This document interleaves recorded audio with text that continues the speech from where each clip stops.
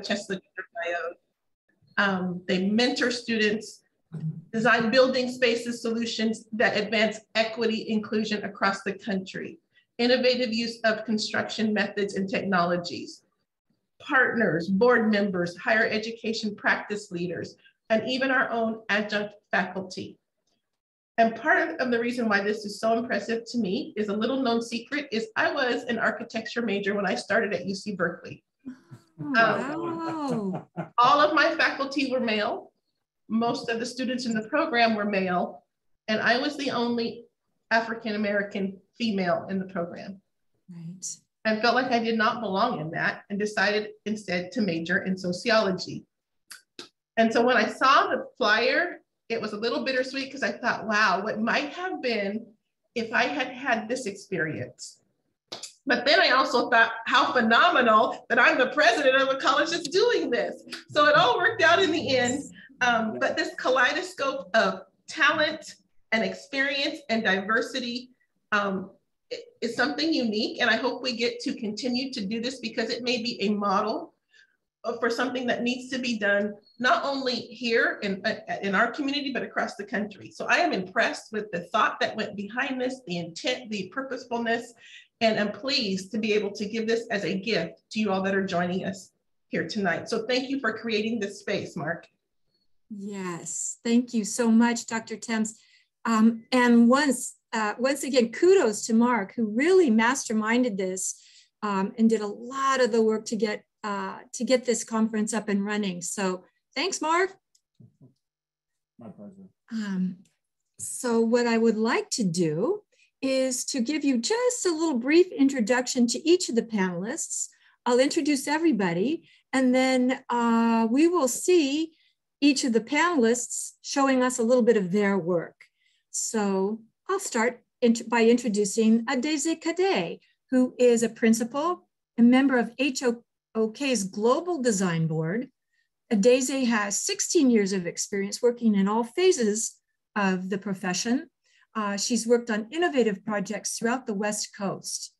Before moving to Los Angeles, ADAEZE worked in San Francisco and in Dallas. She is active in the National Organization of Minority Architects, and she enjoys mentoring architecture and interior design students. ADAEZE. Jenny Delgado, I forgot to mention, ADAEZE is also a member of the American Institute of Architects, the National Organization of Minority Architects. She has an NCARB certification, which is a national certification for registered architects. And she is also a lead by a BD+C certified professional. So leadership in energy and environmental design, which means ADAEZE is accomplished. She's studied a lot. She's done many things to do to get these certifications. So credits to you for those efforts, ADAEZE. Okay, Jenny Delgado is also a member of the American Institute of Architects and is a leadership in energy and environmental design professional. She is an education practice leader at Canon Design. She partners with colleges and universities to design spaces and strategies that address campus challenges and strengthen opportunities for learning and advancement.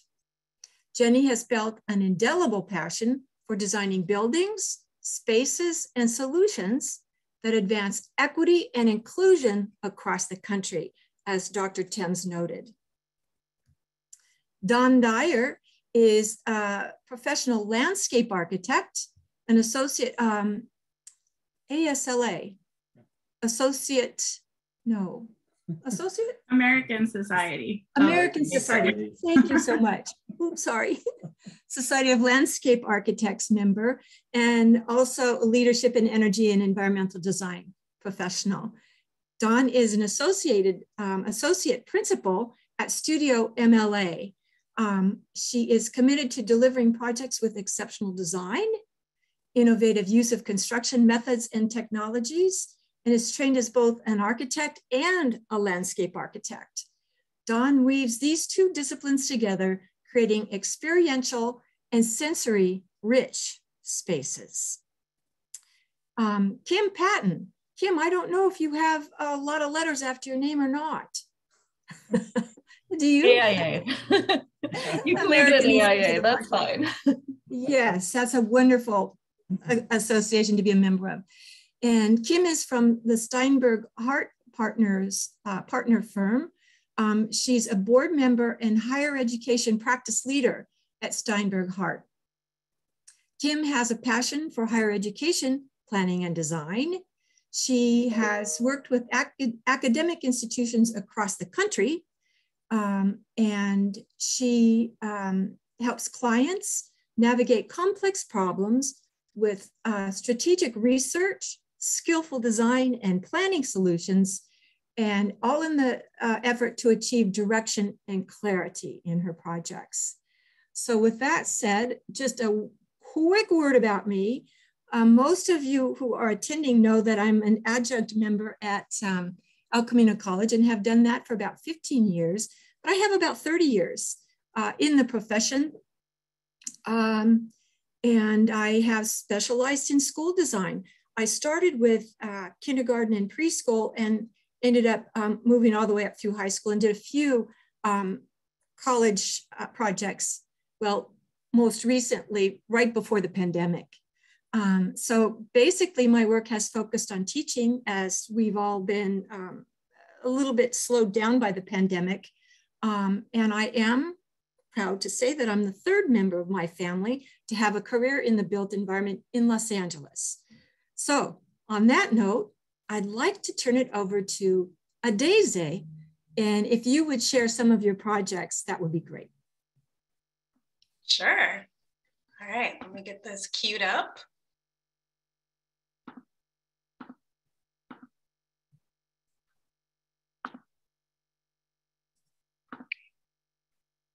All right. Let's see if I can move this guy. Okay.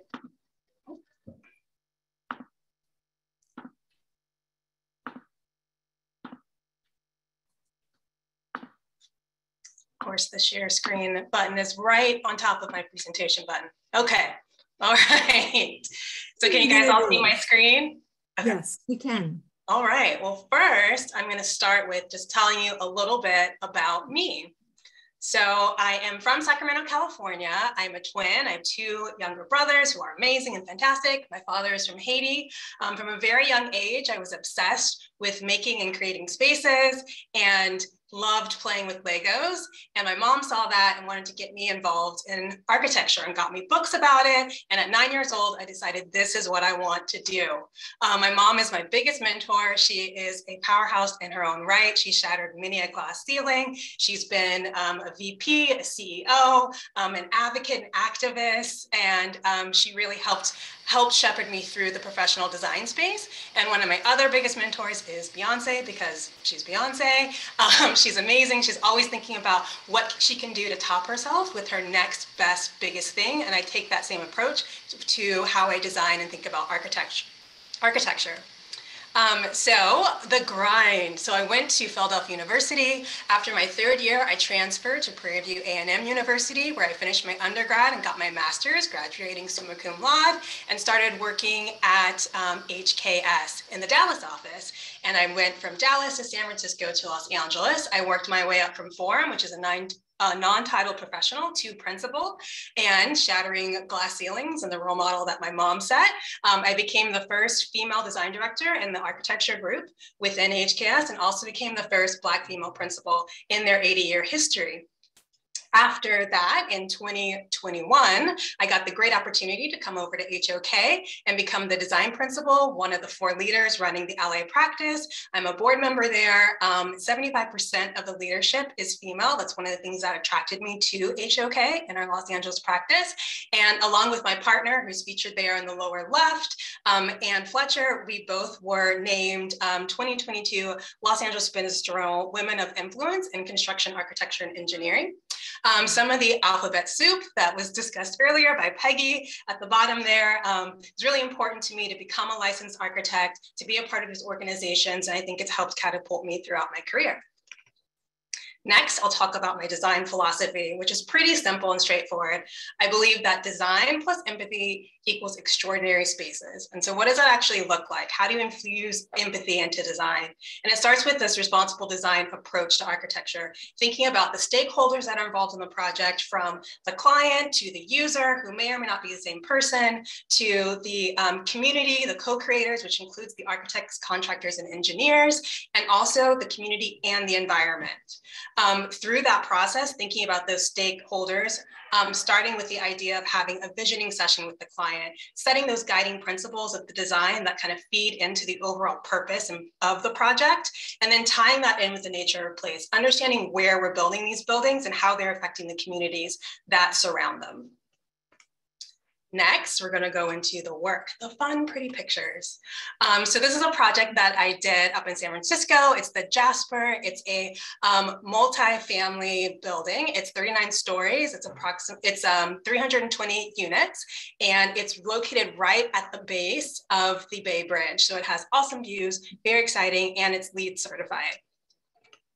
Here's a view of the exterior design. We incorporated some biophilia with the green wall here. You can see a view of the indoor-outdoor pool space, and the center image is of the lobby and one of the units. The next project is 50 UN Plaza. This was a building for the GSA. It's a historical renovation and seismic retrofit. And it had been vacant for a while before we took over the project to do this reinvigoration of the space. And it was completed in 2013. It is a LEED Platinum building, which is the highest level of certification within the LEED program. You can see that there's PV panels on the roof. We reinvigorated and redesigned the courtyard, working with Clifford Studios, which was very exciting. And when we were working on this project, we did a thing called an eco-charrette, where we got all the stakeholders around the table, as far as the client and the co-creators, and talked about how the project could have these synergies built into it. So when we were doing the seismic retrofit, we looked at building in these shear walls, which you see in the upper left, and also not only using them for the shear and the seismic retrofit, but also using them as ways to provide passive cooling for the building, which you're seeing in this lower image here on the left-hand side. And also looked at ways to maintain the natural ventilation of the historic building and bringing in daylight into the space by opening up the corridors, which you see in the lower right. The next project is the Bellevue Hotel and Residences. This is in Bellevue, Washington. It's a 245 key hotel. And when we say keys in the hospitality space, that's individual rooms, because sometimes you have suites that have multiple bedrooms. So we all call them all keys. And then 231 units above it. So the lower area here, this gray portion, is the hotel, and then levels 14 and above are the residences, with this featured amenity space up on the top. The top two images are of the hotel. So we took inspiration from the community. It's surrounded by lakes. And so we have this idea and concept of it being a lake house. So you're kind of seeing on the left-hand side, the featured stair in the main lobby. That's kind of reminiscent of a deconstructed pier. And then you're seeing elements of that lake house in the lounge space on the right. The lower two images are of the, on the left-hand side, that's the main residential lobby, which has a lot more, in contrast, a lot more warm woods and tones to it to make it feel warm, inviting, and very homely. And then the image on the left-hand side is from one of the units as well. So you get great views, which is very exciting. This project is located in West Hollywood. It's the West Hollywood Edition Hotel and Residences. It's a 190 key hotel with 20 guest rooms on top. And it was designed in conjunction with John Pawson Architects. Here's a finish on the left-hand side, finished image of the lobby space.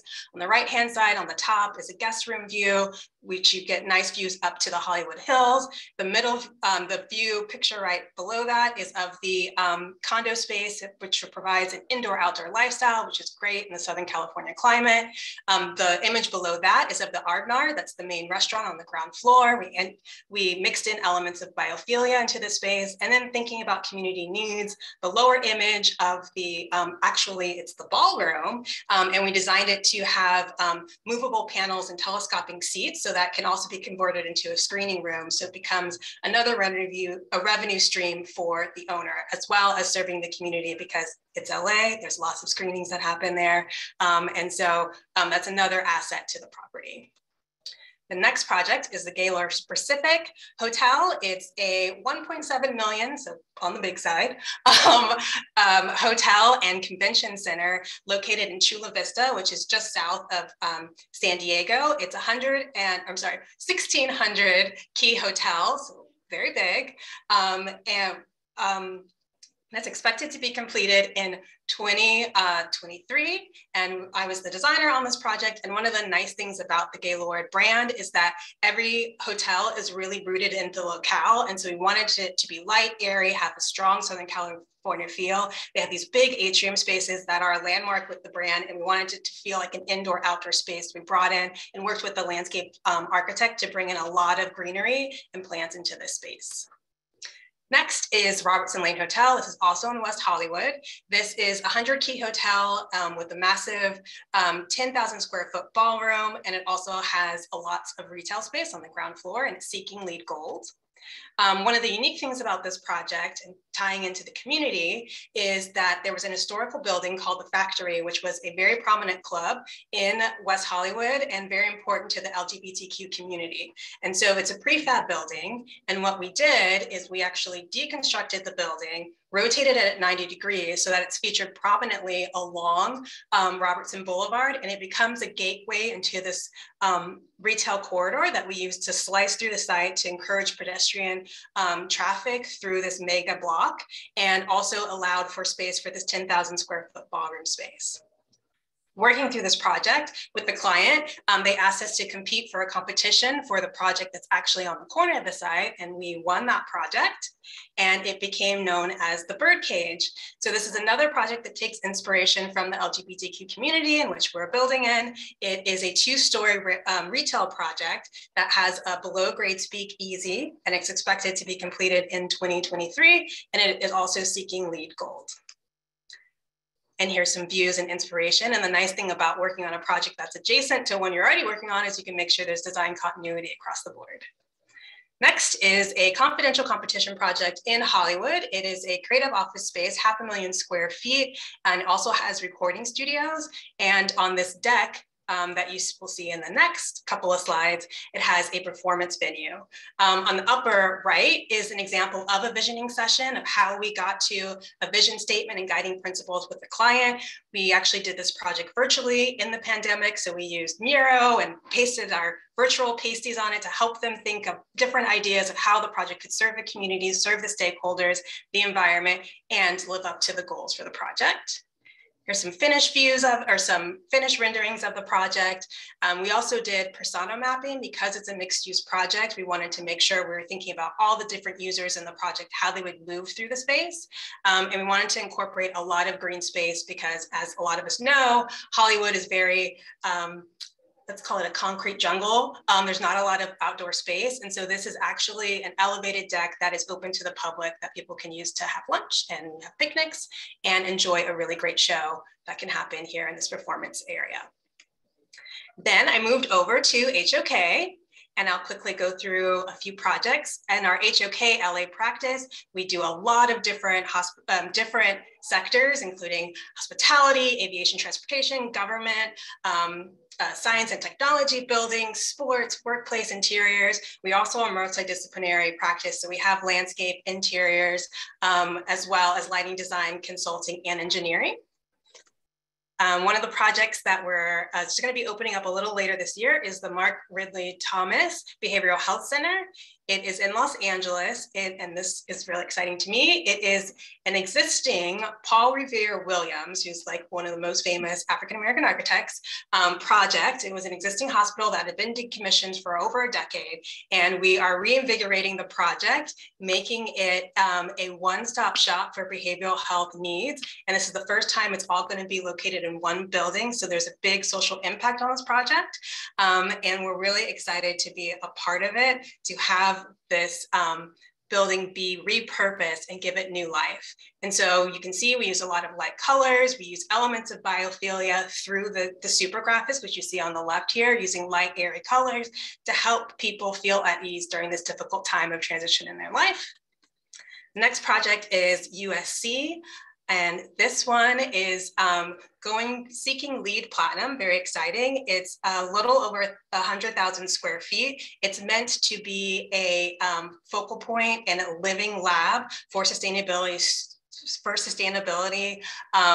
practices in USC, and it's meant to also be a benchmark for future architecture projects there. And we really wanted it to feel transparent, to showcase the technology that's being used in the space. And we used a lot of glazing, which you can see, so you can actually look in and see the innovation and research that's happening in this project. And that's it. Thank you. Wow. Try to keep it 10 minutes. Yeah, just amazing work. And I'm really wildly impressed with the scope and the scale of the work, from, you know, the tiny little sort of birdcage project to this, what was it, 1,600 room? Yeah, yeah. So ADAEZE, thank you so much for presenting that and really knocking my socks off. Jenny, I'm really sorry to ask you to follow ADAEZE, but will you?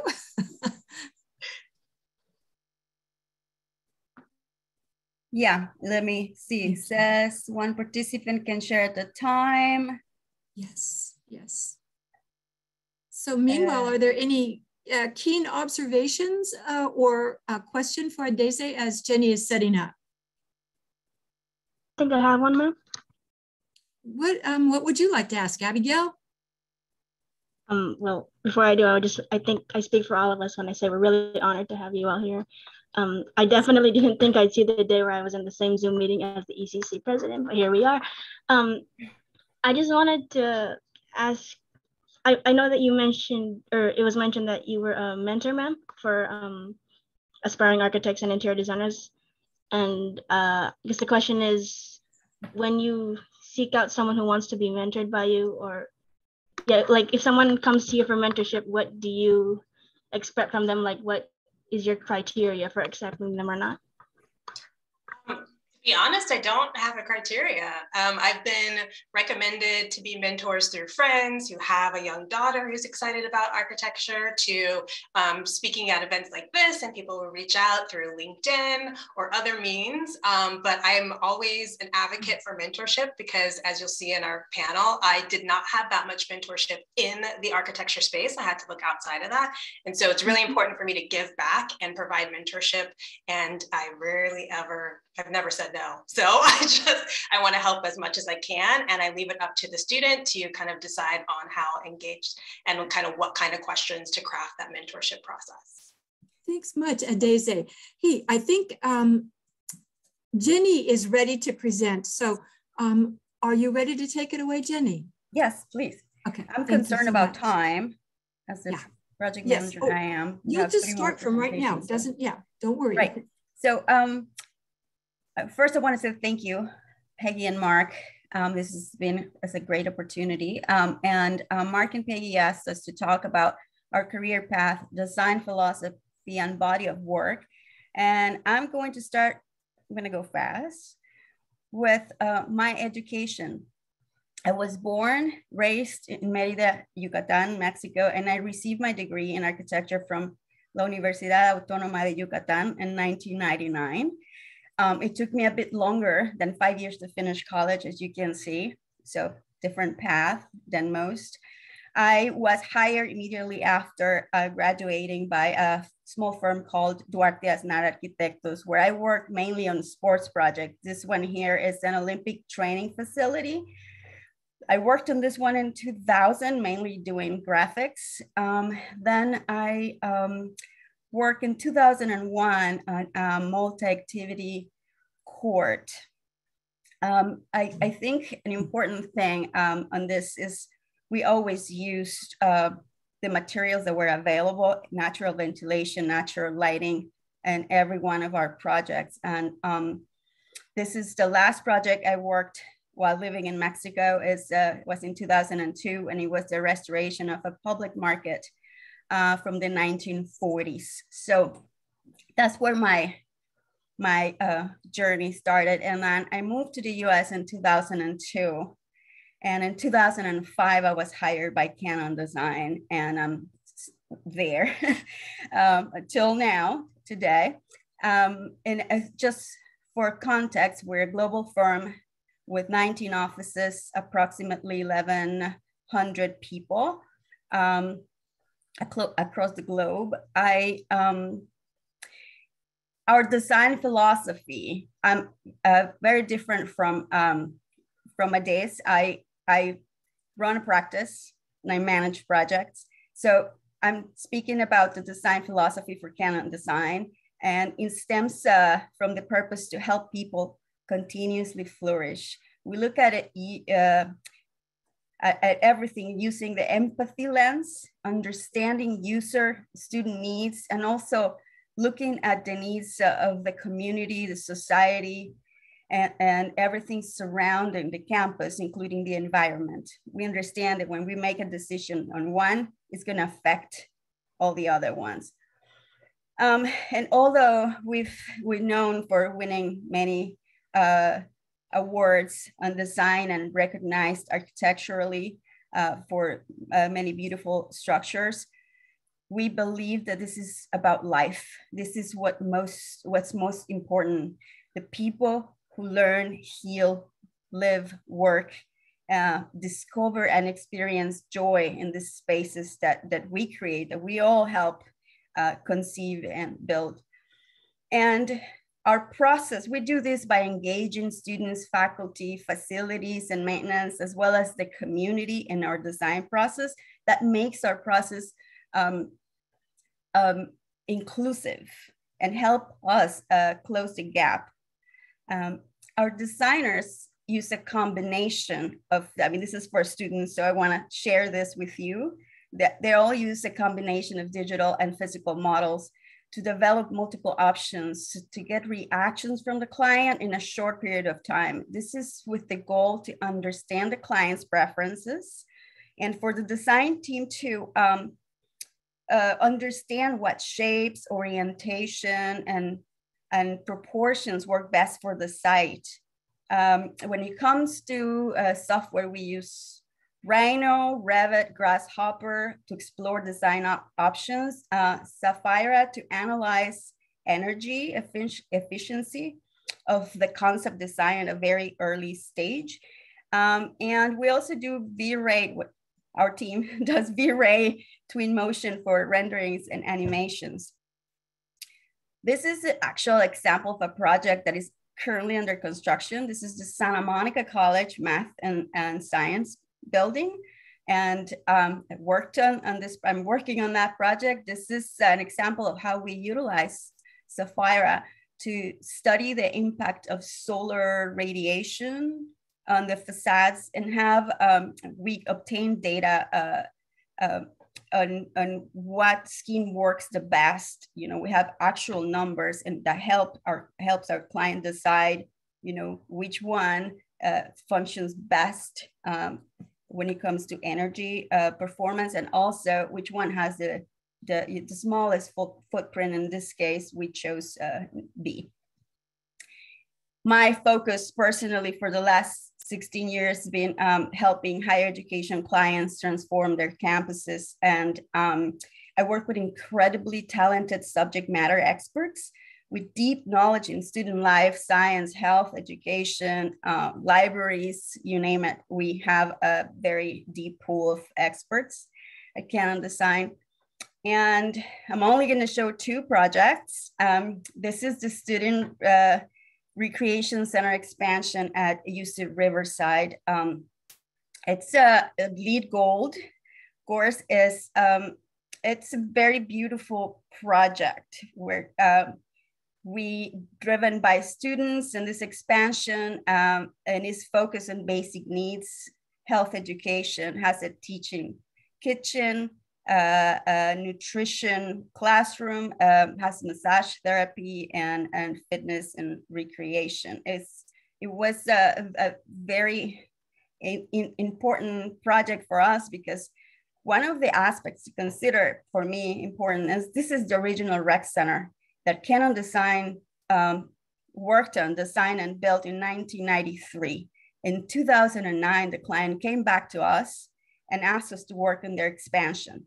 And that's the product. This is one of my favorite views. You see all the programming on the pool side. The screen that you see, the wave that moves around the build envelope is actually modeled after the sun, how the sun behaves in that part of the site.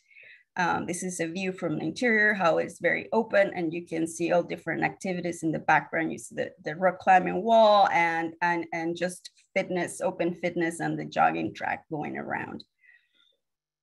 This is the last project we finished in 2020, actually during the pandemic.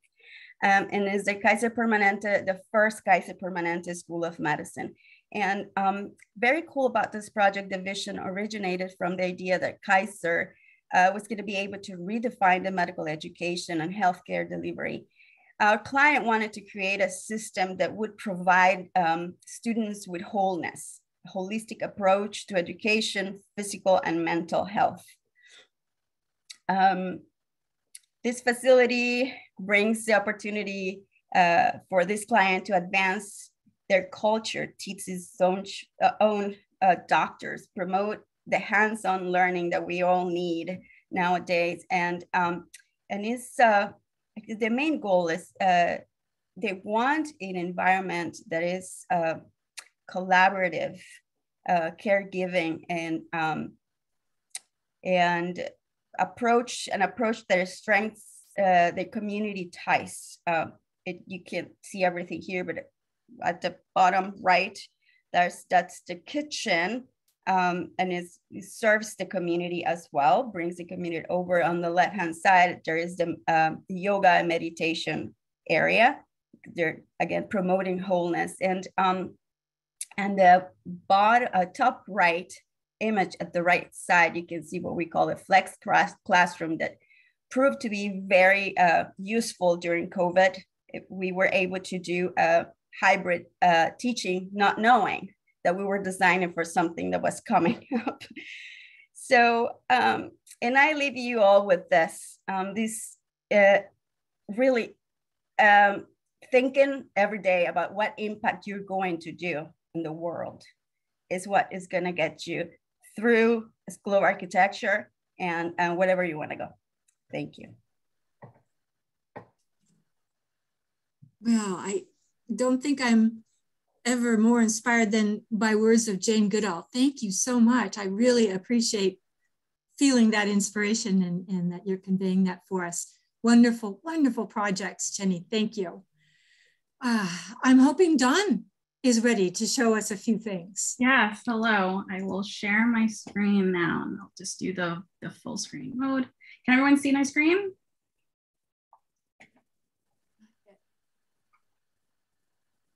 Yes? Not yet. Not yet? Oh, Not yet. Okay. Let me go back. There we go. All Perfect. right. There we go. All right. All right. So a little bit about me. I thought I would start off with this picture because I think I was 6 years old and I was helping my father build a deck. So I don't think I knew what architecture was when I was 6, but I always had this love of making things and understanding how things were made.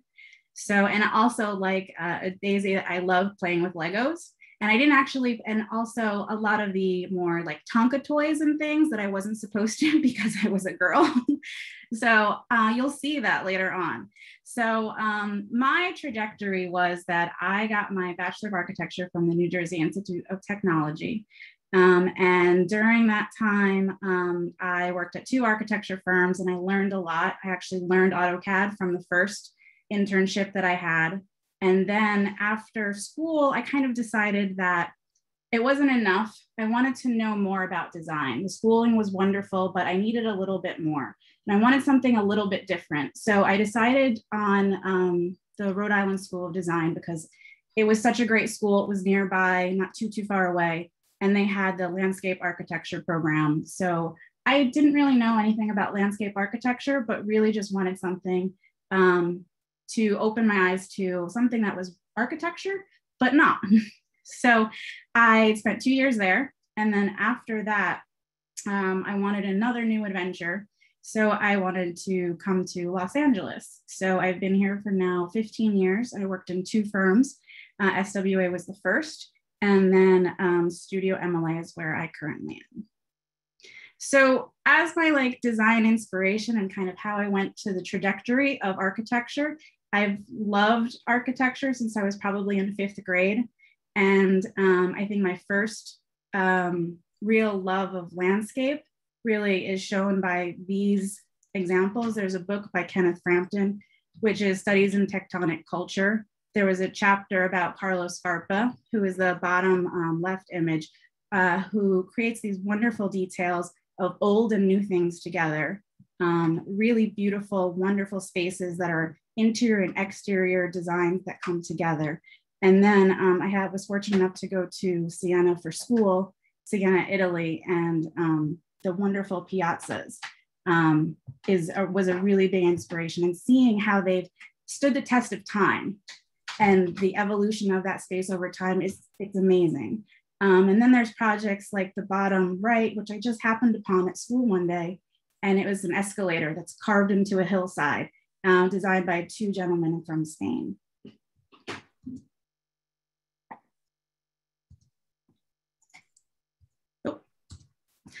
So the beginning of where I started with architecture, as I mentioned, was the first firm that I worked at was a firm that did retail architecture, kind of the cookie cutter. So not incredibly that interesting, but I learned a lot from everyone there. Second, I've done things like a YMCA in New Jersey, and then I've worked on homes at a small firm in New York City. And then when I came over here at SWA, architecture and landscape were really one thing. We did pavilions, we did all these cityscapes and massive projects throughout the country and also in China. So where I am today is Studio-MLA. We're a really diverse firm. We're about 40 people. We have an office in downtown LA as well as San Francisco. You can see here, this is actually a picture of us pre-COVID from International Women's Day, where we all came together. We're holding these signs with quotes for like, I think it's like, I press for progress for women. And our leadership. So this is a picture from our website of the leaders of our firm. So there's about 6 principals, diverse. We have a lot of female leads, and then 2 associate principals, me and my colleague Kush. So it's a great diverse group of people in age ranges, where they came from, what their background is. We have quite a few architects that have come from architecture backgrounds that went to landscape. And our fearless leader is Mia Lair. She actually, this is published really recently. We were fortunate enough to have worked on the landscape all around SoFi Stadium. So it was a really amazing project. We got a lot of publicity. She really has shaped a lot of Los Angeles, and I really look at her as a mentor, someone that has really someone that I've learned a lot from over the past 11 years. She's really shaped projects like from working on the LA River to all these projects in Inglewood and throughout. So this is the first project that I actually worked on at Studio-MLA. It's the Natural History Museum, and I hope everyone has been there. It's a great space. It was actually 2 acres of parking lots that was transformed into the nature gardens. And I started off on the construction documents, not on the design side. So with the construction documents, I worked for about 2 years in 3 phases of this project. And then I got to do construction administration.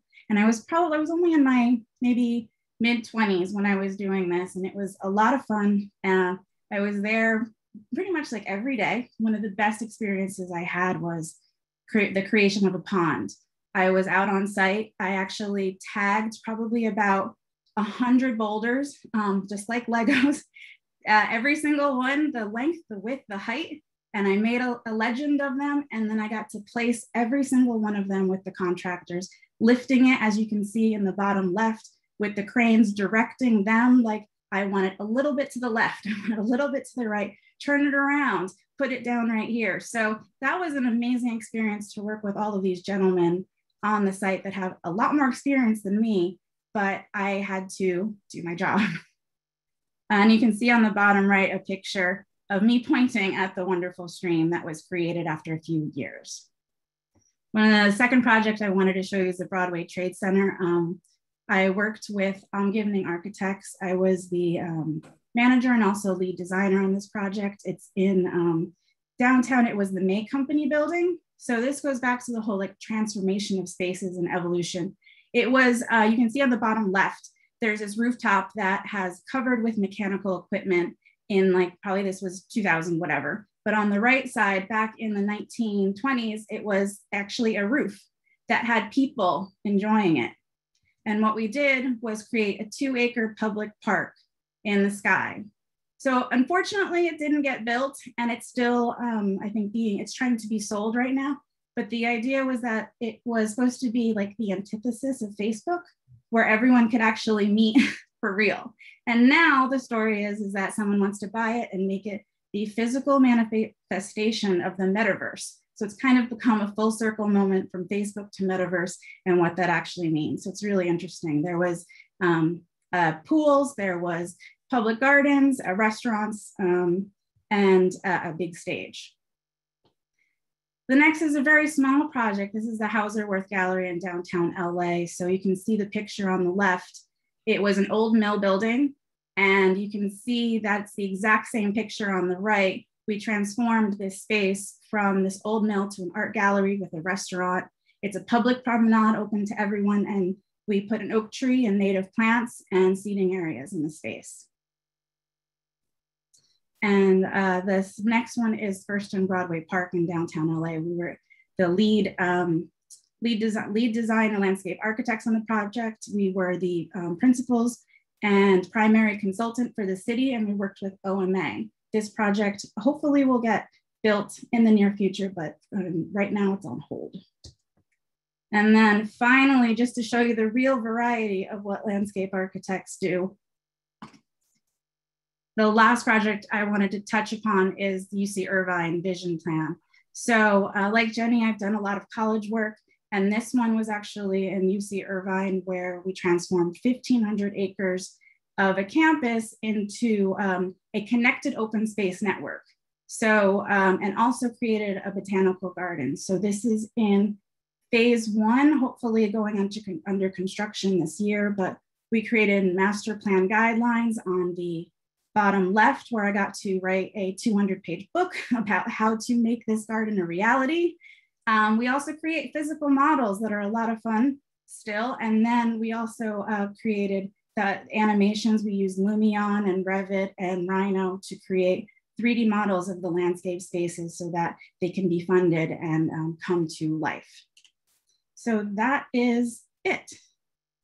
So hopefully that shows you a really good variety of something a little bit different from architecture, and a path that is also really open, and there's a lot of wonderful, challenging things in landscape architecture. John, I think that your projects show exactly that. And I couldn't be happier to see a little bit of your very earliest experiences. I think one of the kinds of questions that we've tossed out at you that you just answered is, how did you get into this? And, you know, the picture of the 6-year-old you climbing up a deck your dad was building, you know, that really answers it. And the second point, I think ADAEZE mentioned too, that you were Lego aficionados. So I think that also plays into the sort of childlike spirit that I think most architects continued to practice with. So thank you. I really appreciate seeing those aspects, Don. And I mean, SoFi Stadium, it just doesn't get any more exciting for those of us that are in Los Angeles. So wonderful. Kim, would you like to present some projects? Yes, thank you. Hello, everyone. Hi, Kim. Let's see. I am going to make sure I have the right screen. Okay. Hopefully you all can see that. Yes. It's working. Great. So thank you. Wonderful to be here. And thank you so much, Mark and Peggy. And I want to share a little bit of my background and where I've been and how I've gotten to where I am, sort of taking you through a journey of my different paths and opportunities, and really using 4 projects that were instrumental in my journey and my career that kind of came at very opportune times, and identifying how those projects and when they happened and what was happening around them really shaped where I was going and where I've ended up. So let me see, I'm sorry. So just to start, I kind of fast forwarded to college, graduating. I also played with Legos. I think it's probably a fairly common occurrence for architects. My brother was an engineer, so he used to build planes out of Legos while I would sit there and build houses. So that's how we knew what our paths were. I graduated from USC back in 2002. So I've been working professionally for 20 years now. And right out of school, I went to work for Mark J. Paona Architects, which was a very small practice in Orange County. There was about 6 of us total. And so that was a very unique opportunity to be at a firm with a very small group of people, very intimate. And right away, I was being thrown onto projects with a lot of responsibility and a lot of opportunity as to what I could do, which was fantastic. You'll see in the background here, this is a master plan for a K-8 school that I worked on with a group of people. And so I started doing education work right out of university here. I really fell in love with that work and what it offered, and being able to think about education and how it influenced, in this case, children, and how it influenced society. And my husband and I got married in 2003. I didn't have that in there, but I would say, having grown up in Fresno, having gone to school at USC, I was kind of bored with California. I needed a new adventure. I was looking for something to do with my life. We were young, we were married, and we needed something else. So I told my husband, we're moving, let's get out of here. And we moved to Chicago. And this was, I would say, sort of point number 1 where I think my career really took a different direction. And I joined Ross Barney Architects. It was Ross Barney Jankowski at the time. That was led by Carol Ross Barney. So I then went to work for a firm that was about 20 to 30 people, led by a female designer as the owner of the firm. And so she's most notably, or she's most well known these days, I would say, for the Chicago Riverwalk that you see in the background here and all of that work. I had the pleasure of working on the master plan for that project and implementing one of those sections of the Riverwalk as well while I was there. And what really drew me to Carol and the practice there was Carol has this design philosophy that design excellence is a right and not a privilege. And I just love that. I love the philosophy. I love the work she did. She won the Thomas Jefferson Award from the EIA the second year I worked there, which, as a 25-year-old, I had no clue what that meant. But it was a very notable award that was about people that dedicate their careers to public architecture.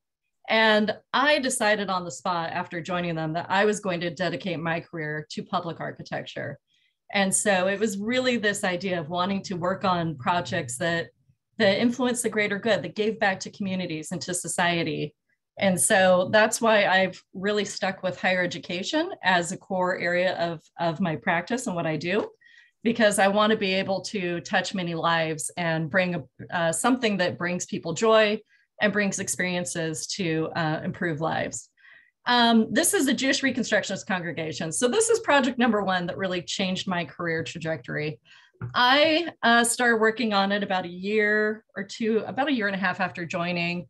And I was helping to document the project and was really learning from someone on the project.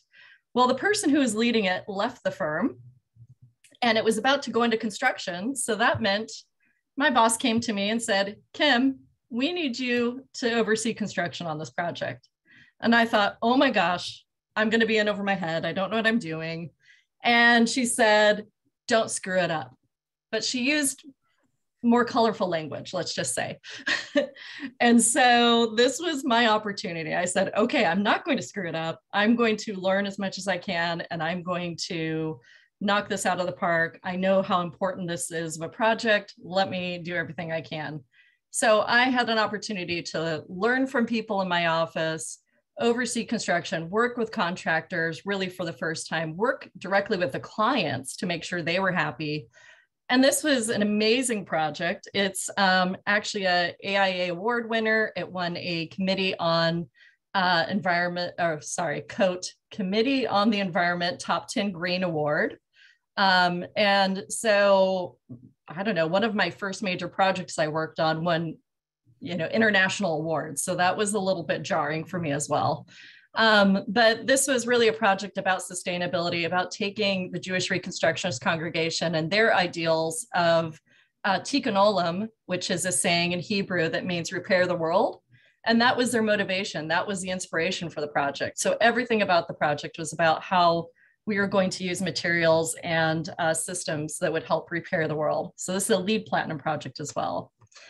And some of the materials you see, some of the details that really went into how this could come about, and on a very tight budget as well. So learned a lot through that. Well, 2008 was an interesting year, and some of us, I'm sure, on the call experienced it. There was a great recession in 2008. I went from working at an office, a firm that had about 30 people, to probably over the course of a few months was down to about 20. And I knew I had a pretty solid position there because of the work I was doing, and I was actively working on this project at the time, but it was pretty scary. And I saw that there was a need to win work.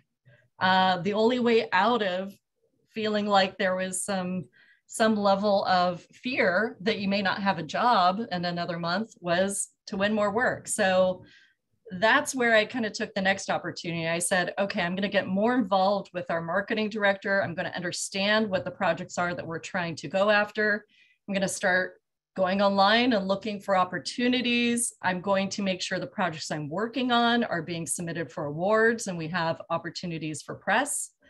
And I did all of this on my day off because at the time we had been furloughed to 4 days a week of pay. And so I came in every Friday to work, and I sat there and I just worked on anything I could do to help us find work.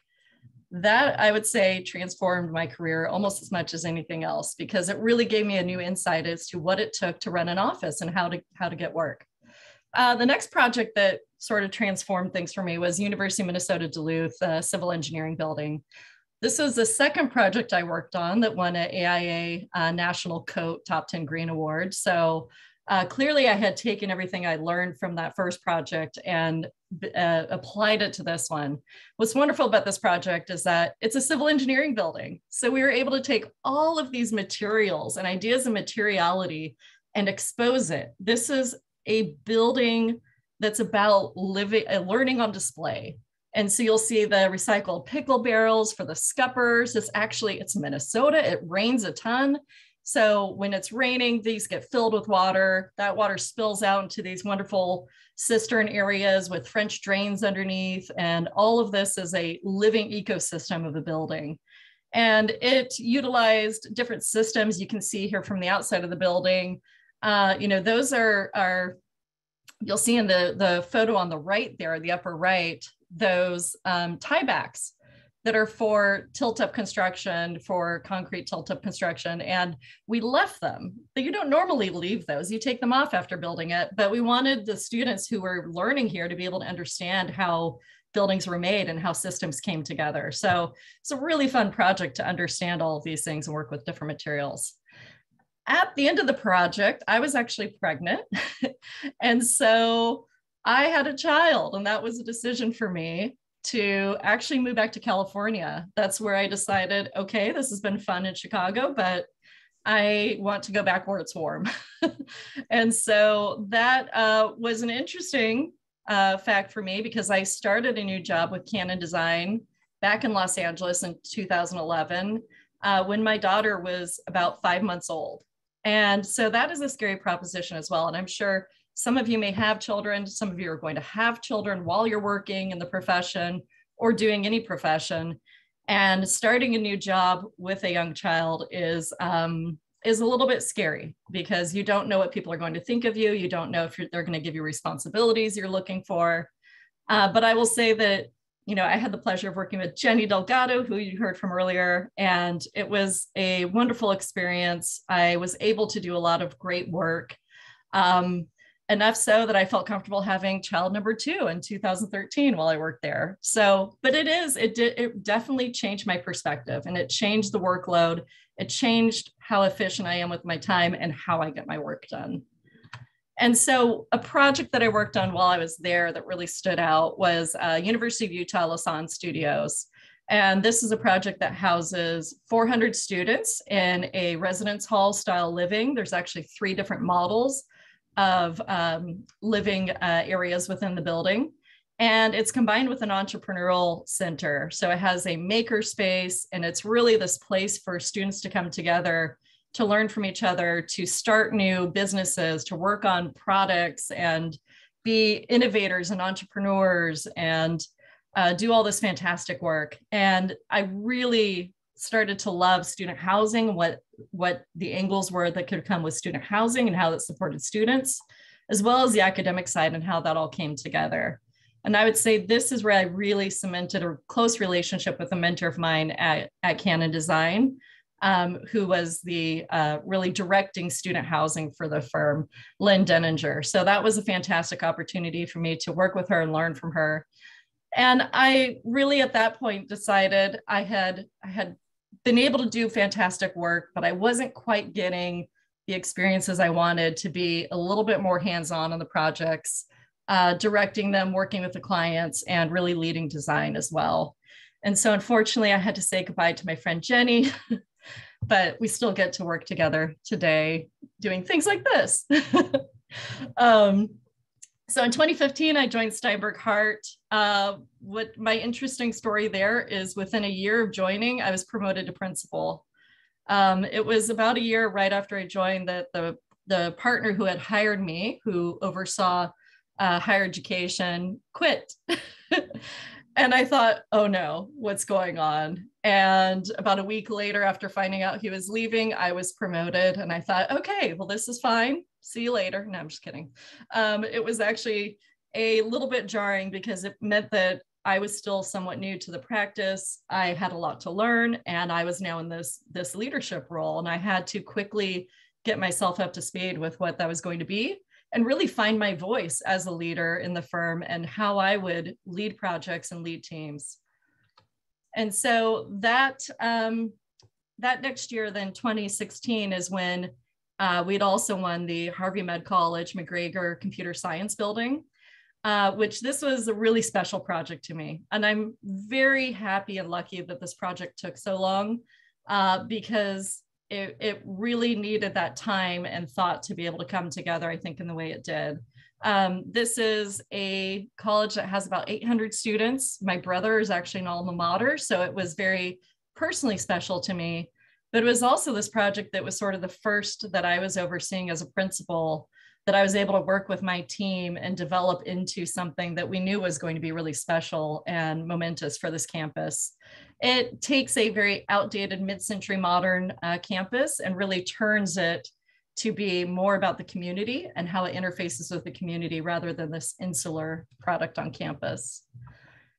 And developing key areas that would bring students together, really take down the barriers of STEM education. I'm sure as many of you know, STEM education has this history of being mostly male and can be quite intimidating to people that don't feel like they belong. So whether that's minorities or women or anyone that feels like they're not a part of that community. So the entire project was about how to break down those barriers and create spaces that felt very welcoming and really felt like you were walking into this educational space that was going to be about collaboration and working together. And we finished this also in the pandemic, which was interesting, and this opened in 2021.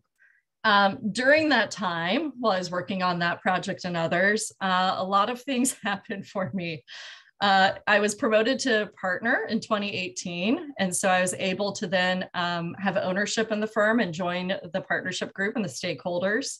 The following year, I took over as the higher education practice leader for the firm for our 7 offices across the country. And so I helped to organize all of our higher education work that we're doing and my partners in other offices and what's going on. And then I joined our board of directors for the firm. There's 5 of us in 2020, so just about 2 years ago. And I'm our first female member of the board of directors in our 70-year history, and only the second female partner and the first female partner that rose from the ranks of being a Steinberg Hart employee to be partner. So things that I'm very proud of, and I look forward to the future and what it holds as well. So thank you very much. Oh, I wanted to leave you with just, I also have been very involved throughout this whole time with organizations outside of what I do on a day-to-day basis at work. And I think that's important when you're looking for leadership opportunities and growth and where you might be going. It's not just about work and what's in front of you. It's about how you're influencing, I think, other areas and other organizations as well. So I'm very involved in this organization called SCUP, which has been great. It's great for networking and learning, and I encourage you all to expand your horizons. Thank you. Thank you, Kim. This is also really inspiring, and I think your story is told from a project basis. So it's nice to see how your progression evolved through your project. So also very, very enlightening and inspiring. Thanks to everybody on the panel for just some really beautiful and inspiring work. So we have a few questions that we've sort of been thinking about, been working with. And so if there's no further ado, I'd like to ask some of these questions. You are more than welcome, all panelists, to chip in on the answer. But I think Jenny said something about she could give us a start on this question. So here goes. Describe a particularly meaningful experience that influenced your work. Yeah, so I thought I mentioned a little bit about this in my very short presentation.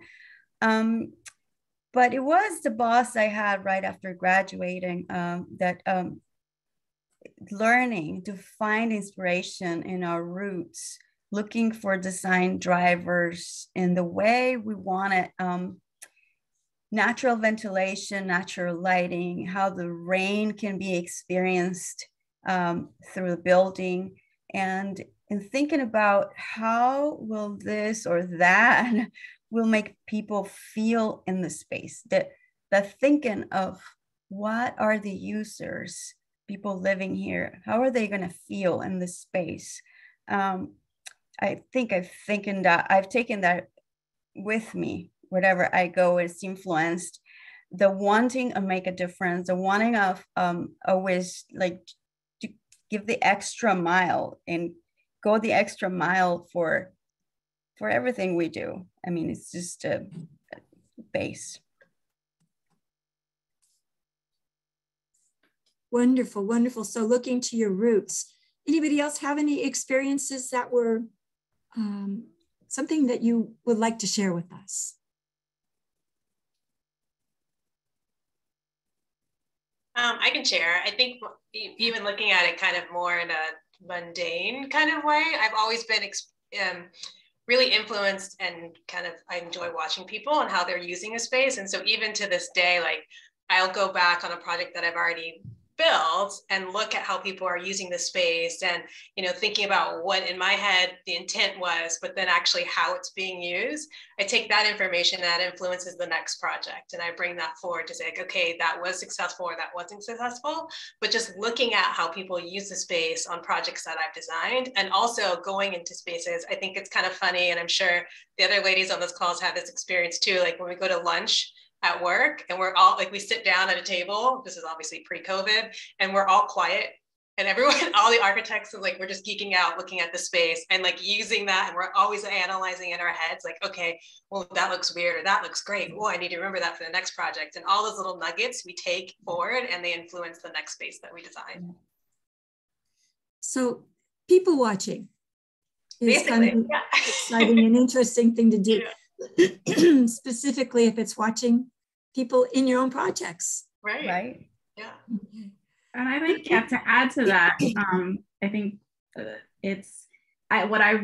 experience of seeing people use the space that you designed is so amazing. And so like, I think especially like at the public projects that I think all of us are able to do, years pass, and to see that how people use the space is just so thrilling and so heartwarming.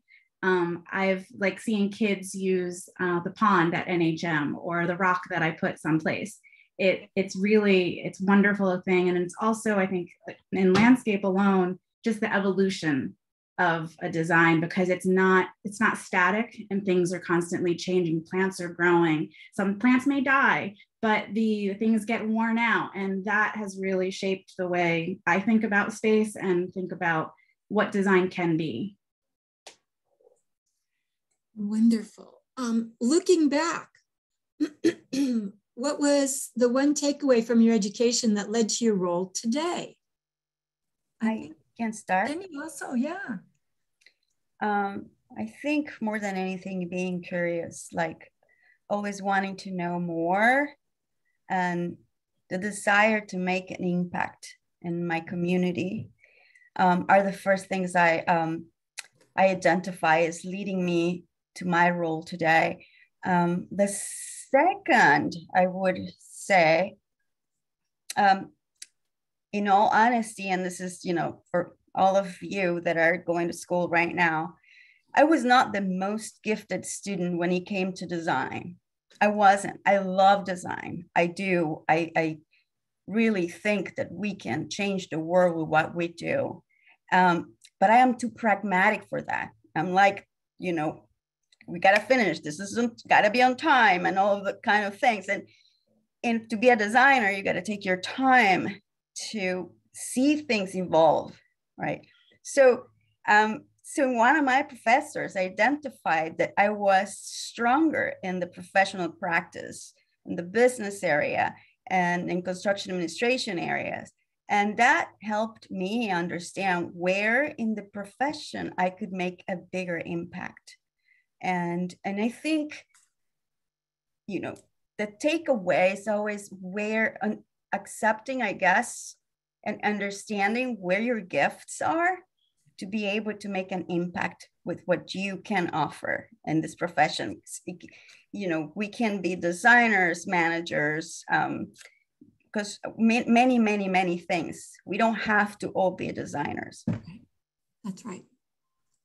There are many, many talents and abilities that are needed in architecture. Right. Right. That said, ADAEZE, I know you kind of come from the design side. Was there some sort of takeaway from your education that led to your specialization in design?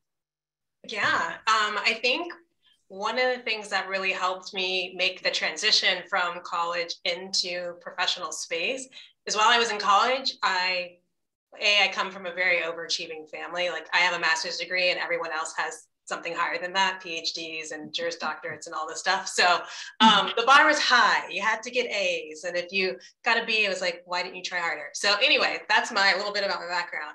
And so in studio, I started to think about my professors as clients and making that correlation. And so if my objective is to get an A, right? But I also want to design something that's true to me. And so I would think of them as a client, like what can I do that incorporates my vision and goals, but also take their comments in, but weigh them against my overall concept. And if they weren't getting something, that meant there was a disconnect with my concept. I didn't take it personal as like saying I couldn't do it, but like, okay, now I have to reassess what my concept, what my ideas are, because they're not translating. If I think it's red and they tell me it's blue, then there's something wrong there. And so then the next time we'd have a critique, the professor might say, oh, it's purple. So we're getting there. We're getting closer to the red that I want. And I would just kind of use that as a metric to get closer to kind of what I wanted to make sure it was translating across. And I think that helps carry me in the professional space as well, because, we do have clients. It's the reality of the profession. It'd be nice to be able to pay for my own projects and design whatever I want, but that's not the reality. So that tool kind of helped me balance it and prepare me for the workplace.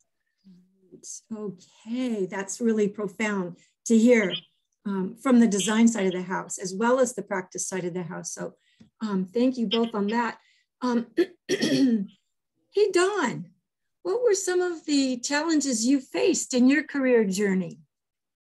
So I actually, like, my answer to this question was going to be something that Kim mentioned already in her presentation, which actually the big one was the recession was a big challenge. And it happens. It happens, you know, it's going to happen a few times during your career. There's going to be times when there's not enough work out there. We're in a service industry. So I think to add on to what Kim said, being open to different experiences really allowed me to sort of not, I didn't really change gears, but to really think of like the opportunities that we've all been mentioning that are beyond just sitting down at your desk and doing your job. I did the same thing that Kim did, and I was there all the time at my desk, even though we were on furlough, just looking for and seeing like, I'm here. But I also like was looking at Craigslist for jobs at that time. And so that was one. And I think the other thing is, since we are a service industry, it's a challenge of what the client wants versus what you want to do. And I would say to like all the students, like really, really like take a look at what you're doing, and you have so much opportunity to like really go there with what you're doing right now, because you're not bogged down with that, which in the end is a challenge and a great challenge, but it also kind of like it stinks sometimes. So really like think outside the box and go there with what you're doing, because it's going to open your eyes, and don't be like bogged down by, you know, what your critic says or what, like really try different things, because that will allow you to answer questions that a client will have later on when you're in the real world. So staying open to possibilities, and and looking for different adventures within the profession. Yeah, and I think also it's like, one of my professors told me once while I was researching something, I said that I just happened upon something, which was that escalator project. I didn't happen upon it. I was doing the work. I was finding things. So it's really dedicating yourself, because this job is hard. So dedicating yourself, and the time, it takes a lot of time to do what we do. It does. It takes a lot of time to be educated in it. It takes a lot of time to be competent and to develop specialization. So that's a great story. Add to that from the point of view of licensing, right? In just English as a second language when I came to this country, right? And I had the time there, but my English wasn't that great. So it was really hard to get through the test. So, and then also culturally, I was taught to do whatever older people said we should do. And the fact that it was very hard to express myself in a room full of men. And all of those things were really hard in the beginning. So it's just to push yourself, push and push, because yes, whatever you want to do, you can do it. It takes a lot of effort. So sometimes for some of us, a lot more effort than it would take someone that was born and raised here. But it's no impediment.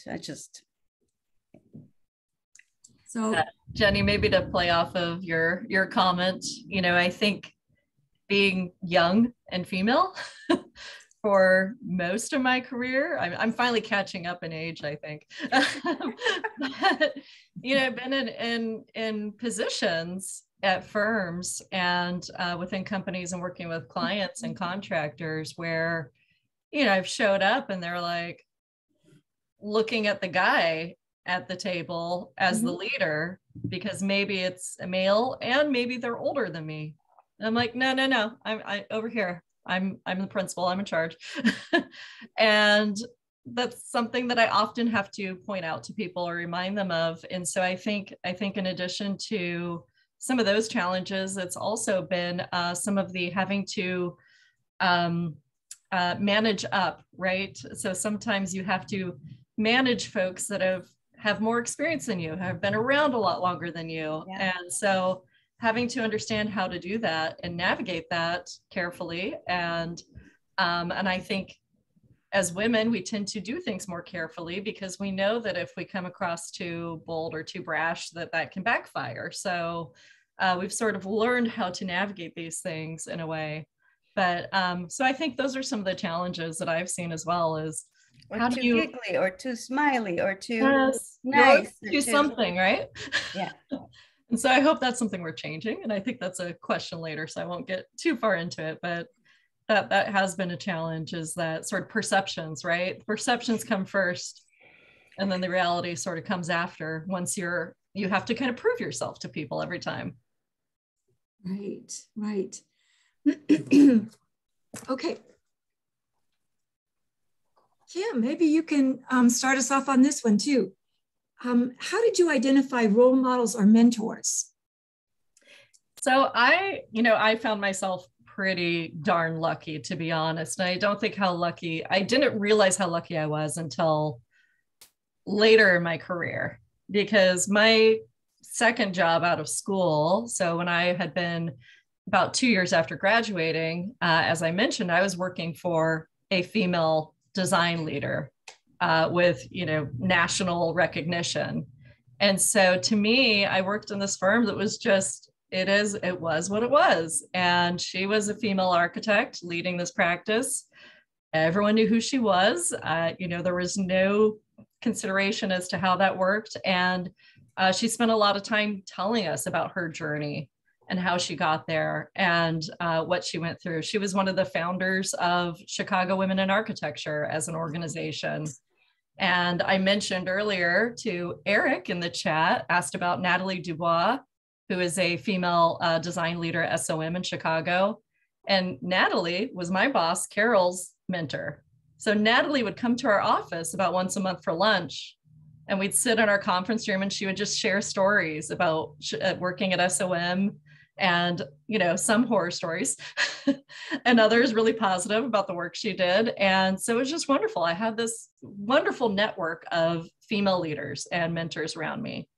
And then I came back to LA, where I thought, it was like, LA, it's super progressive. And I'm like, oh my gosh, there aren't female leaders really in my presence as much. So I would say that Jenny and I found each other. We were really working side by side. And, by the time I left, we were co-leading our group together and really relying on each other. And so I think you can't always just look for somebody that's a leader around you. Sometimes you have to carve a different path or find other opportunities. So it could be your peer. It could be somebody that works in a different area from you. It could be a client. I've just found inspiration from so many different women in the field. And I've had plenty of male leaders or male mentors as well, which is wonderful. But there's always something a little bit missing from getting that perspective that you're looking for, that I just want somebody that understands my situation and what I'm going through. And I think we all feel that. So you can find it a lot of different places. And so you don't have to have just a leader that's going to mentor you. It can be peers, it can be others, it can be friends. Right. So taking a page out of Dawn's book, in terms of opportunities for employment, let's go with it, that in looking for mentors as well. Just be open. Absolutely. And, don't forget that you can be a mentor also. That's right. That's the key. When we're off looking for mentors, you have to remember, who are you mentoring and who are you helping? Because I think it goes full circle. Yeah. You're absolutely right. Yeah. And I think ADAEZE had some, when we were speaking the other day, you had some wonderful comments about mentorship and how you found your mentors. Yeah. I mean, I think for me, I started at HKS, which is commonly referred to as a good old boys firm, and it was. And I was in Dallas, the headquarters, so it very much was. And so it was a little difficult to find a mentor, especially, there weren't a lot of people of color in the office. There weren't a lot of female leaders. I would see junior people beneath me that would come in behind me, and then I'd see leadership seek them out. I was like, huh, that's odd. But I looked for, I actually came back to California. I got more opportunities to find mentors outside of my firm by organizations, getting involved with NOMA, getting involved with Women in Architecture. So that was helpful. And to Kim's point, it was really great to find mentorship in my peers, because there are things that you can learn from each other. And I had a few friends that graduated also from Prairie View that started in Dallas, and we kind of became our peer mentor group. And so we would talk about situations and how about you try this and how about you try that. But it is great if you can find somebody that's in a leadership position to give you that insight, to help you chart your course and your career into the next phase. And then, as I said in my presentation, I got a lot of mentorship from people outside of the industry as well. Having to deal with because it is a corporate space, there are some synergies there in different creative spaces. It doesn't have to be necessarily, if you're looking for architecture, it has to be an architect. It can be a fashion designer. It can be someone who's a landscape designer. It can be, like Kim said, even in ownership. So you can look for different ways to kind of target who you want your mentor to be. And it could be someone you have a personal relationship, or someone you aspire to be, like Beyonce. Oh, that couldn't be a better conclusion to that. Yeah, I love that. Beyonce. Yeah, right. Please tell me you have her cell phone number or something a day. I'm working on it. I'm trying. Okay. Kim, it sounds like you've signed up for this next question too. How has the practice environment changed today for the next generation of female practitioners? I think this one is, it's interesting. So maybe from the perspective of those I've heard that came before me, and actually just some of the things I heard when I was in school, which were disappointing, getting back to the education side. And again, remember, this was 20 years ago, so things have changed for the better. But I remember having a studio where a female professor told a female colleague of mine that she needed to not act so girly because she was never going to make it in architecture. And I thought, okay. I was told that too. It is a thing. So I would say my takeaway is that having, people like us, like ADAEZE, Dawn, Jenny, and myself, now leading firms and working in the profession, like that's just it. I don't want to hear that. I don't want to see any of that. I think being yourself, being able to be genuine and being able to represent who you are, representing your own personality in your work and what you do, I think those are so critical and so important. And so I value that over anything. I often see maybe other women that I work with or have worked with in the past that I feel like they're trying too hard to present themselves in a certain way. And I usually pull them aside and I say, it's okay. I want to see who you are, because you being genuine and being yourself is going to open yourself up so much more to these conversations with clients and what's happening and what's going on. Like, please don't feel like you have to present yourself in a way that's not your genuine day-to-day self. So that to me is just really important. And I try to influence everyone to do that, because at the end of the day, we're connecting with people. And when you're trying to be something that you're not going to connect as well. And so not everyone's going to like you. It's okay. We all have to let go of that, right? But, at least be yourself, because we're just trying to do our best job every day. And I think people really connect with the personality and the person. And so, I definitely encourage that. And I think that's important. So I think that's how, hopefully this is opening up new opportunities for women in the profession. And it's also acknowledging things like I mentioned earlier, I have 2 children. I'm very vocal about that, because I know that is something that can be a deterrent and a hindrance and a challenge to women in architecture. It is not easy to raise children and be a working professional in any profession. And architecture can at times be particularly bad in that way. So I think it's important that more women see women that have children and recognize that is a path and an opportunity. And it's also how we're having to change things like flexibility and work hours and where you can work. I mean, the pandemic has opened new doors as well to more flexibility. And so it's really making sure that we're paying attention to not just the things we hear, but what are those things that are particularly impacting women in careers? Because we're losing women mid-career. A lot of talent, yeah. We're losing a lot of talent in the profession. And so, you know, I think we're all trying to figure out those ways to keep women in architecture and to keep them in the profession, because there's so much value in that. And lastly, our clients are becoming more and more women. And so that is wonderful to see, which is why we're able to have better roles and opportunities, because it's reflected in the people we're working with. So sorry, that was a lot. Great. No, that's great. I'm really excited and happy to hear all of those experiences, all of those perspectives.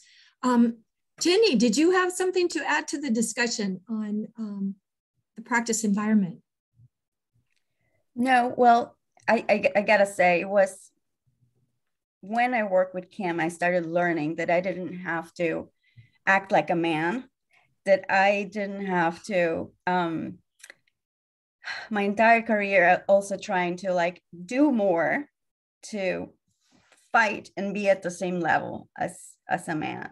And, you know, my child used to sleep under my desk during the summer because I had to be there instead of like taking the time to spend with her. So I am so happy to see where we're now. Like it's moving. It is changing, and having women in leadership positions is going to help other women in architecture. So I'm really happy that I can see that change in 20 years.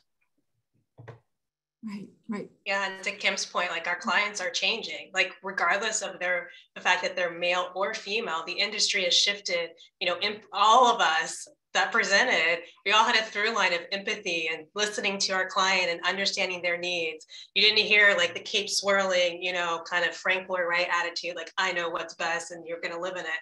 You know, like as women, we're kind of more intuitive by nature, and we have more empathy and we tend to listen more, which clients are seeing that value translate into more successful designs, better projects, better end results for the users. And so there's actually recognizing the value of our specific point of view. So I love that, you know, both Jenny and Kim were saying like, we need to stay true to ourselves and bring our secret magic female sauce to the party.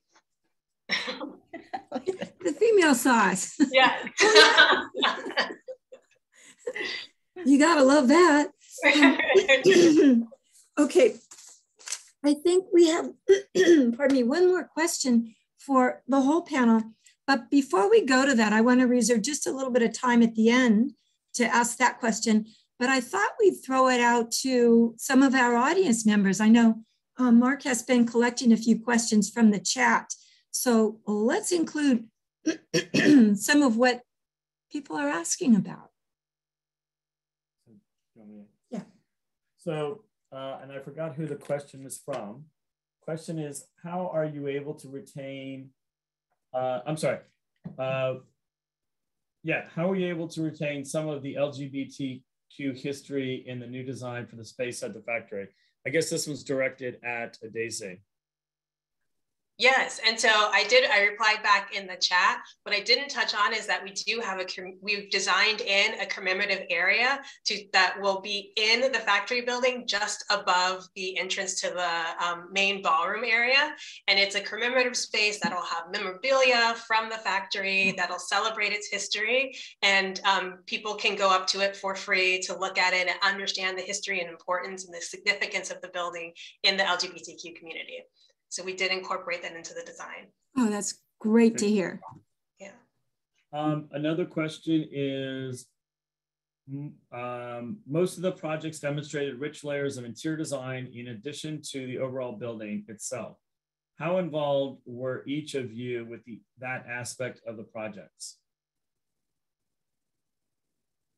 For the projects I shared, pretty much varied depending on the team structure for the project. So like the MRT building, we did full service on that. So we did architecture, we did the interiors, as well as the lab space planning and the hospital planning. And also we did the lighting design on that one too. So it kind of depends on the needs of the clients. Other ones will work with an interior design firm. Like for example, the, oh no, we did interiors on that too. I'm trying to think of one. On one of the Bellevue residences, we worked with an interior architect for the residences that did FF&E, which is the fixture, finish, and equipment. And so they picked out the finishes, but we did the interior architecture. So it really just depends.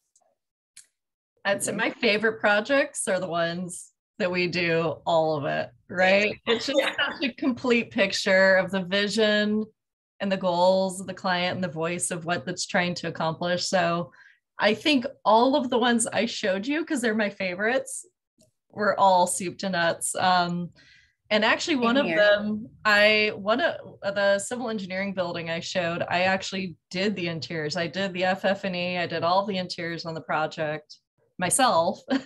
I dabbled in interiors for a moment. I did other parts of the building too, but I sort of took that on because again, we're a relatively small firm. So it was an opportunity to be able to do a lot more and touch a lot more.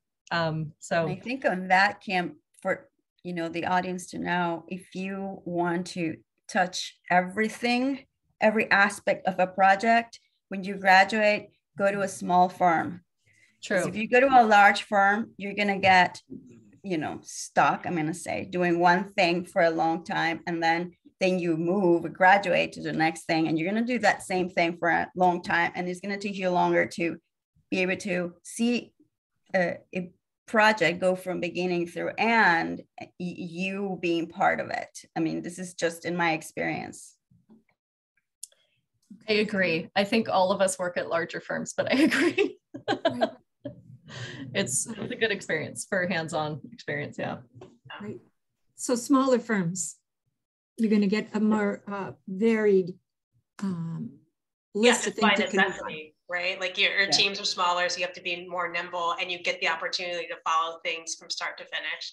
Like we tend to at HOK help people get licensed, and so part of that is doing your hours, and so people will raise their hand and say, oh, I need more CA hours, which is usually the thing, or they need hours in design because they've been doing CA, and we actively will move them around. But I think in smaller firms, it's just by nature of the team, it just happens, and you don't have to raise your hand and ask, which is kind of a nice trade-off if you're someone who wants to be a well-rounded whole architect and focus on everything.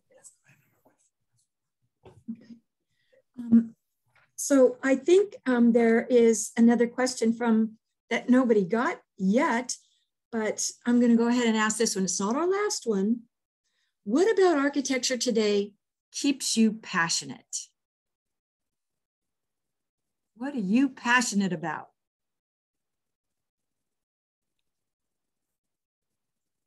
I guess for me, continuing to transform the lives of students. I mean, education, it's the best we can give to people on earth. And if you get a good education, you can go anywhere in the world and conquer anything you want. So that, and every time we finish a project, more so when it's a community college that's found, seeing the students, the opening day, when in one particular college, Mission College, opening day, they walk in and start sobbing. It's like, this is this is why I do what I do. Yeah. Jenny, you're so right. There's nothing better than a project opening. And it's just the icing on the cake. And I think probably a few of us have experienced a few projects opening in the last couple of years during the pandemic that maybe didn't quite have that excitement, that was a little bit of a bummer. And so I'm excited that we get to be maybe a bit more, although we're doing a virtual panel, a little bit more back in person and see that, because architecture is about people, and it's about people experiencing space and the joy that it can bring to, you know, communities, to the people that are living there or, you know, experiencing it or learning there. And so for all of us, I mean, I think for me, I will speak for myself. It's about seeing those people using the space and how it transforms their lives and how it brings joy and enlightenment and all these other wonderful characteristics to their experiences. Well said, Kim. Well said. Yeah, ADAEZE, you mentioned earlier that one of your favorite things to do is people watching. You know. Yeah, and Kim, so. Kim, you can totally speak for me too. Yes, I agree with both Kim and Jenny. That feeling is so addicting, like to go in and see that like grand opening. And there's so much work that goes into the problem solving, because I think that Lego background and puzzles, like I love puzzles too, and solving them and getting them to fit into a certain shape and it like all clicks and sings. And then the payoff of seeing people use that space, inhabit that space, live in that space is just like, I mean, I'm lined up talking about it. You know, like it's super exciting to be that impactful, shaping skylines, shaping communities, doing these public projects. And so that, I think, is why you see a lot of architects doing this into their 80s, because it's just so great to be a part of that narrative shaping the environment. Yes, it's, I can't agree with you more. It's just, it's addicting, it's enlightening, it's enriching, all of those things, all of the above. Okay, Dawn, I want to toss this one at you.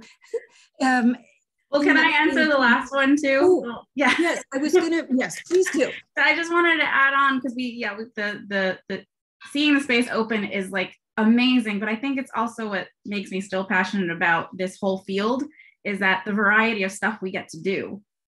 So it's like from where I'm at, it's small projects to large projects to just planning projects to built projects.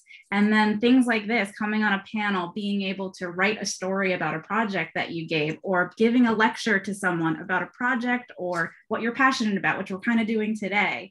Mentoring. So there's so many things, working with cities, doing nonprofit work and helping communities do things. Like there's so much potential, and educating little kids to make them understand like, oh, an architect does this, a landscape architect does this. It's so much, there's so much variety of things that you can do on your work time, but also your spare time that makes this fun and exciting through the years. And I think as you develop, there's more opportunities for you to do a lot of stuff.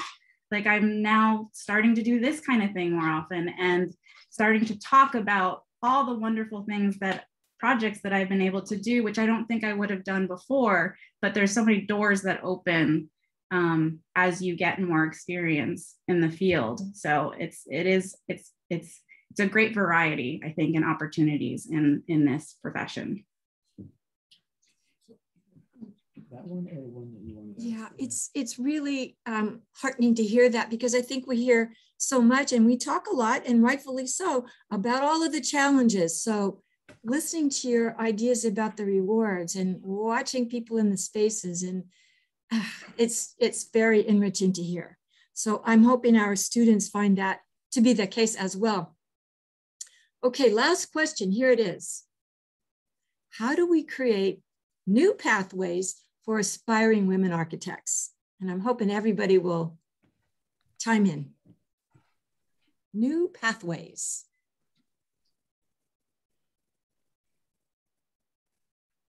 I think it's a little bit of what I mentioned previously, which is, you know, creating a more open environment for people to be able to come into. I think it's about changing all of our perspective of what it means to be an architect, and knowing that there's a lot of different ways that architecture can be done. I think Jenny mentioned it earlier, just, you know, you don't have to be a designer with a capital D to do architecture, because guess what? It takes a whole team of people to build environments and to do this work, to do design work. And so I think it's about embracing all of those different roles and opportunities. And I think for all of us to better educate students coming out of school, that it isn't just about one drive or one motivation or one area that you're going to work on for the rest of your career. And so hopefully we've shared a lot of that. You know, Dawn went into landscape architecture. I dabbled in interiors, you know, Jenny's on more of the practice side now. We've all done so many different things, and we're probably not even done exploring all the different ways that we can influence the practice and what we might do. So I think it's mentorship, finding those opportunities, hearing everyone's true voice and what they have to offer. And, you know, and then I'm going to say what I shouldn't say, because we all want wonderful architect graduates to come work for us. But I'm hearing more and more, so many people that go to school for architecture that go into other fields and other areas, because architecture as an education is such a wonderful way to become a problem solver and to gain this educational experience. It's really about this multifaceted educational experience of how you approach problems and how you think of things. And so, unfortunately, we are losing great talent to developers, to real estate, to tech, to all these other industries that have now learned robotics that we're so fantastic. So yes, contractors, everyone, they're all stealing architects these days. So in a way, it's such a great profession to be in and such a great education to receive, because I think we're getting back to that era of everyone realizing how wonderful the background is of what architects come from and what we're learning and what we're doing on a daily basis. Kim, thank you. You've done the nicest thing to validate everything that we're doing here. We're getting an architectural education.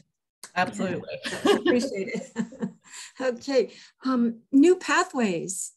ADAEZE or Dawn or Jenny, ideas? I think Kim covered it all. Yeah, she really did. Great job of that. Yeah, hard to add, huh? Yeah, it's hard to add to that. I mean, I think if we, you know, that I think there's multiple pathways on where you could go, and then career pathways, like if you know, whatever you decide to do and how you move forward, I think it's important, especially for women, like we tend to not speak up a lot. And I know I struggled with that a lot, kind of finding my voice within the career. And so taking opportunities to kind of practice that, I think that's like a good kind of life lesson. So like when you're just in your team groups, you know, finding ways to speak up, share your ideas, understanding that when you get to the level of going to a meeting, everybody's invited for a reason and your opinion is just as good as Tom and Steve's. And so it's like finding that kind of confidence to be able to speak up and share your ideas that can help lead you to kind of chart your path through the career and get into those leadership positions by just, you know, taking risks. I think women tend to also be a little risk adverse. I know I was coming into it, but, you know, doing your research, putting in the long hours, like, you know, we have all done here, and Kim and Dawn were touching on that, especially during the recession. I also ramped up to get my license during that time because I was like, okay, we're shrinking, so let me learn how to be as good as 40 people. Like I was trying to get all the different talents so that if they're picking between one or, you know, this person or that person, it's like, well, she can do all this stuff and this guy can do two things, so we'll pick her. But finding ways to, like, I got my license during that time too. Yeah, exactly. I was like, let me just study everything. I also learned how to use 3D Studio Max and render. Like I just wanted to do all the things. But even outside of recession times, you know, as women in the industry, taking time to learn more, do research, taking the times on the weekend to learn more about it so you feel confident when you do use your voice and start kind of speaking up and becoming that leader and navigating the space takes a lot of work behind it. I think sometimes people tend to think they see us, and I mean, I'm so happy to be with these esteemed women on the panel, but it takes a lot of hard work and you have to be willing to invest it. And that's just, there's no easy button, you know? And so doing the research on your off time, doing more than your neighbor will help you get to that leadership role. Well said, ADAEZE. I think we have a business announcement before we conclude. Mark, would you like to make that? Sure, I'm going to share my screen. All right. So this is for all the students or anybody else out there. So if you haven't got enough of ADAEZE, she will be back in May, and she'll give a more in-depth presentation of her work, as well as Mr. R. Stevens Lewis and Katie Sprague. And what's interesting about the first two panelists, they are actually kind of reside they came from different backgrounds. And with the example of Katie, she has a degree in graphic design from the Art Center, but she worked for a long period of time, 30 years, for RTKL, focusing on environmental design. Mr. Lewis gravitated more towards urban design. And then, of course, ADAEZE will talk about her work at HOK and prior. We'll make sure that this gets out to the different groups so that you can keep in touch with these. You can stay plugged in for future speaker opportunities. And that's all I have. Thank you. Okay, well, I'm going to quote the quote that went out earlier. Kim, you made this quote, and it's that design excellence is a right. So if that doesn't help compel all of our students that are attending tonight to move forward to achieve the same level of expertise that you have shown us is possible tonight, I really don't know what can. So thank you very much for everything that you've given us, all of your experiences that you've shared. And please know that your mentoring of our students is incredibly meaningful for all of us. So thank you so much. And we'll be in touch. Thank you so much. Thank you, everyone. Thank you. Wonderful to participate. Take care. Yes, thanks, Kim, ADAEZE, Dawn. Yes, everybody in the panel, wonderful, and all of our attendees. Thanks. Great, guys.